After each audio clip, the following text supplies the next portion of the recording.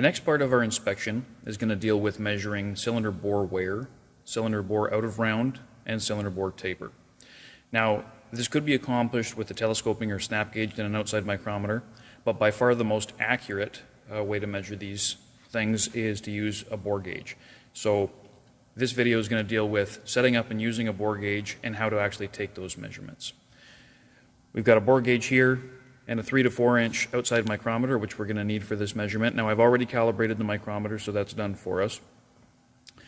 The bore gauge consists of a dial indicator, the bore gauge handle itself, and we have a variety of adapters. Now, you're going to have to select the adapter you need based on the size of the bore, and in our case, we're going to use a 3 inch and 600 thou, and we're also going to have to adapt them just a little bit longer, because if I put this together, you're going to see that the 3 inch and 600 thou isn't going to move our needle. We've also got selective thickness washers up here that we can use if we need them. So the idea here is we'll take our handle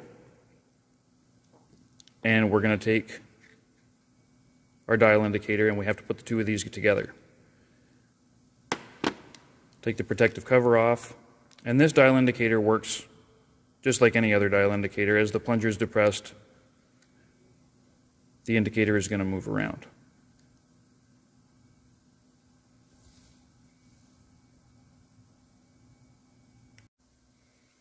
In order to assemble this so that it's useful, first we're going to have to attach the dial indicator. So what we do is loosen off the thumb screw at the top, and it's hollow, and we're going to insert the dial indicator. Now, we have to be careful here not to go too far, and I'll show you what I mean in just a second. What I want to do is very slowly drop the indicator in to the bore, and I'm looking for that little bit of needle movement there. See, at this point the needle stopped moving, I'm not down far enough. I want to just make contact. The reason for that is, if you see the button on the end, this is what's actually going to take our measurement. So if I squeeze this, you'll see the indicator move.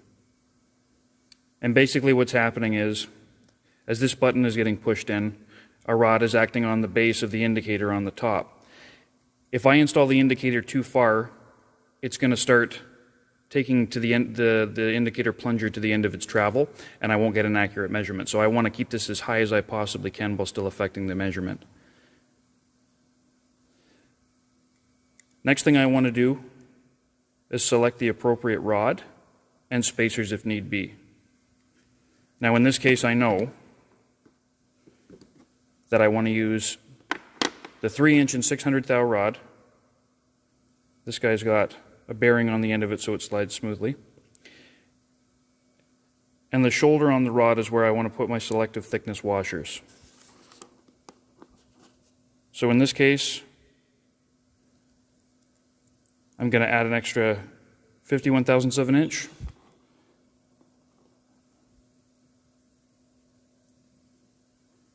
And then another 20. I'm going to install that into my handle,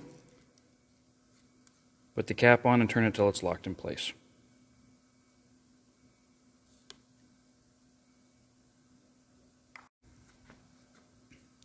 I want to take a second and just talk about the dial indicator itself. Okay. If we look at the face here, we've got a couple of marks. First one here on this side indicates what each increment on the dial indicator means. In this case, we're talking half a thou, or 5/10,000ths of an inch. What that means is, for each of the small ticks, you see there's a small one, and then a longer one, and then a small one, and a longer one. Each of the small one is going to be half a thou, or 5/10 thou, and each of the long ones is going to be a full thou. If you come down to the bottom, you'll see that once we go 180 degrees on the dial, we have hit 25 1,000ths of an inch in half thou increments. So this is going to be really important for us when we start to look at our taper and out of round, that we understand exactly how to read this gauge. The plunger here You can see it moves on the top as well, so we've got to make sure that we don't put anything over top of this that is going to interfere with the movement of the plunger. Now with the dial bore gauge, this really isn't going to be an issue. And then we have another dial here. And this dial has a thumb wheel on it. And what that's for is if we turn it to unlock it, we can move our ring to zero the gauge, which is going to become important.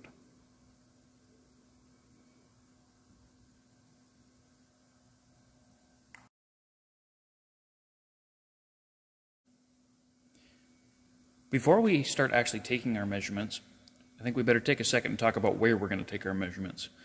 When it comes to any measurements inside the bore, we want to pay attention to ring travel. Now, this is a fairly new engine here, so we can't see a lot of wear or indications of ring travel except at the very bottom. So what I've done is I've come in and I've put a black line with a marker approximately where I would take my measurement at the top. Now what this indicates is the top of the ring travel. Of course, above this there's not going to be any contact with anything, so there really shouldn't be any wear. Down at the bottom, we're indicating the lower range of our ring travel. So really all of the wear in this block should come in between those two lines. What we would expect to see is our maximum point of wear very close to the top, and our minimum point of wear very close to the bottom. Reason for this, lubrication is going to be greatest at the bottom and least at the top, therefore we should have more wear at the top. And also, once we're at top dead center, on the compression stroke in the beginning of the power stroke, our pressures, or the pressures that the rings in the top of the piston are going to be subjected to, are going to be our highest. We know that on power, some of the combustion gases will be getting behind the rings and forcing them out against the block. So the highest pressure loading that the cylinder is going to see is going to happen at the top, where we also have our lowest point of lubrication. As far as relation to the crankshaft, we should see our maximum wear 90 degrees to the center line of the crankshaft.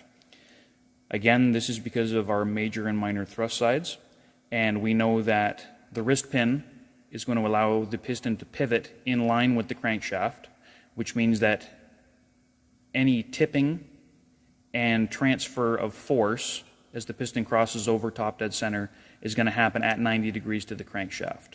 So when we're looking for cylinder wear, we're going to measure at 90 degrees to the crankshaft center line. Out of round, of course, we're going to have to check both. And for taper, we're going to look 90 degrees to the crankshaft center line again.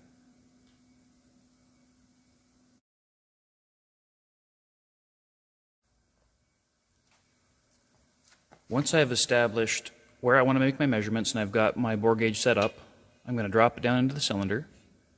And the first thing I want to do, I'm going to rock it all the way forward so that the needle doesn't move, and I'm going to rock it all the way back. And I want to make sure that the needle on that dial indicator doesn't go more than a full 360 degrees. When we actually do our measurements, I'll show you why we don't want that, but in this case we're good. So I'm going to slide up to my top measurement, and I'm going to rock the gauge back and forth. Now you'll notice right there, the needle reverses direction.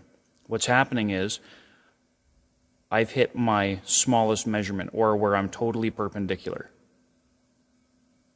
right where the needle stops there. So what I'm going to want to do is find that spot and zero my indicator.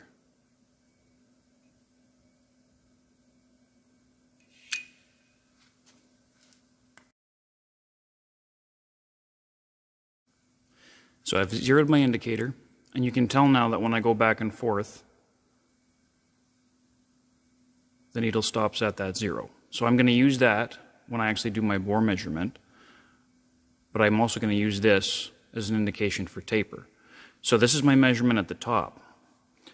To check for taper, all I have to do, slide down to the bottom and repeat the same thing.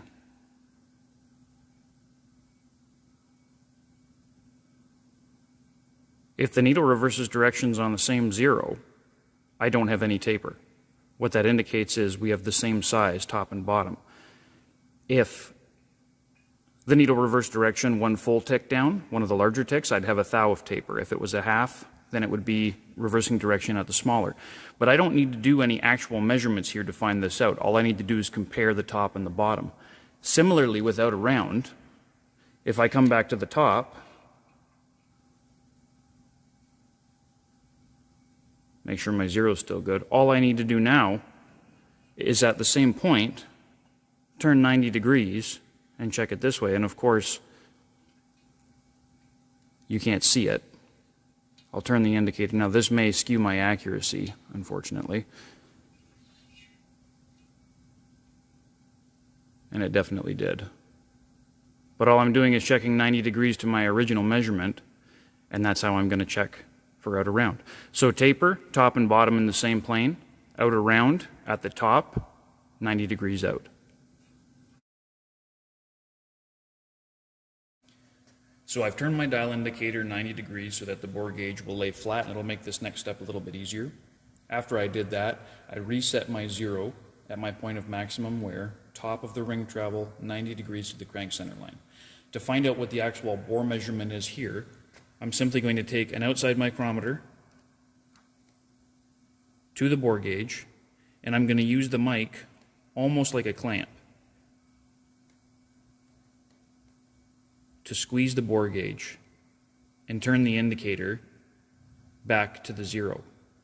This is why it's very important to make sure that when we're setting our bore gauge up, it doesn't go all the way around more than 360 degrees. If it does, we're going to have to keep track of how many turns, and it just makes this step more complicated.